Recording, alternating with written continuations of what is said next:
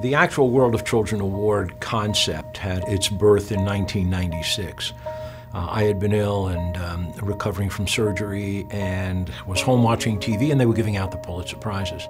That was the genesis of the idea to try to create an award program of the caliber of Nobel and Pulitzer, but specifically focused on children's issues.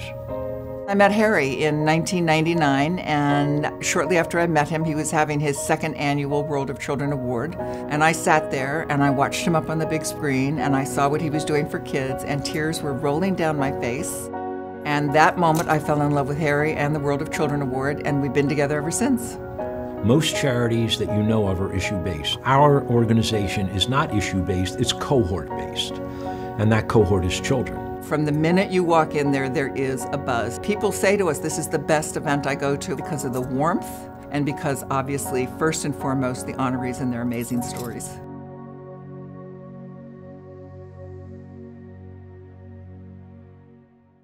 What World of Children has done for the Sparkle Effect is given us restored faith that what we're doing is making a difference in the lives of children. The World of Children gives you an award like this. That's the credibility. People will take you serious. We empower them not only through the money we give them, but through the visibility we give them, through the connections we make for them. What kids are learning today, starting in the beginning of elementary school, carries with them through the rest of their lives. We underestimate how important it is for certainly a child to not be below others. And they all really need someone to relate to them that you're no longer going to be alone. You're no longer abandoned. This is over. As of now, it's over. When a great challenge faces us, which way would you run? The honorees you met here tonight and the 95 others that have been on the stage over the past 16 years have never wavered. Because every day they run toward the challenges, not away from them. And you know why they do it? One simple reward: the smile of a child. And you can see the needs of so many languishing in the shadows of our good fortune.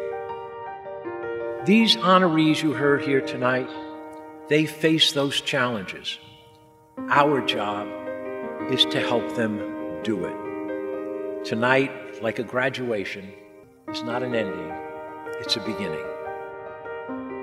Khalil Gibran, the great Lebanese poet-philosopher, said, "Your children are not yours alone. They belong to the world. We have an obligation. We have an opportunity. We have a responsibility."